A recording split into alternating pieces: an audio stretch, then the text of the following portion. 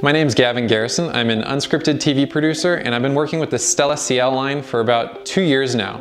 I really love the Stella CLs for a lot of reasons, but one of them is portability.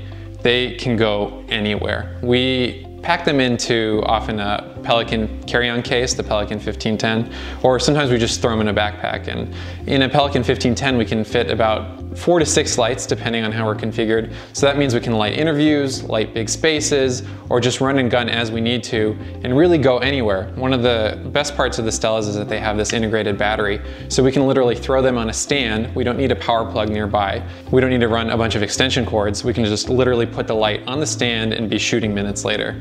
As part of my work in unscripted television, I travel a lot.